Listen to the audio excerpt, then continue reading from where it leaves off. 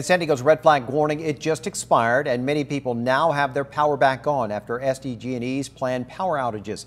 Our 10 News reporter Rena Nakano spoke to neighbors who spent the last 2 days in the dark. She joins us now from Alpine. And Rena, power is back on just in time for those people.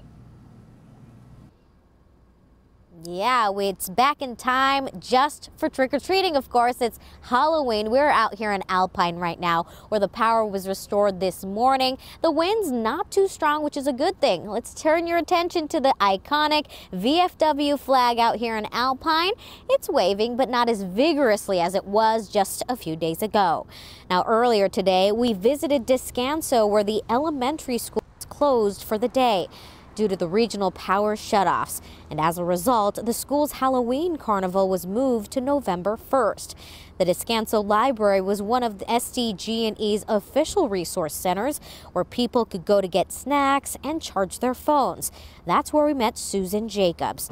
The Guatai resident hasn't had power for the last 2 days. She was worried that she wouldn't be able to celebrate her favorite holiday. I love Halloween. I always dress up at my work. I'm the nurse who always comes to work dressed up. So I hope that they get the electric back on so kids can do their trick-or-treating.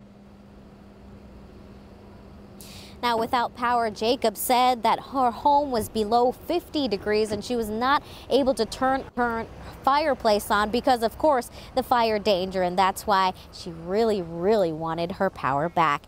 Now, coming up at 7 o'clock, we're here in Alpine, here at the VFW. More on the festivities here that are still planned and ready to go. Reporting live in Alpine, I'm Rena Nakano, 10 News. Nice to see those calm conditions there, Rena.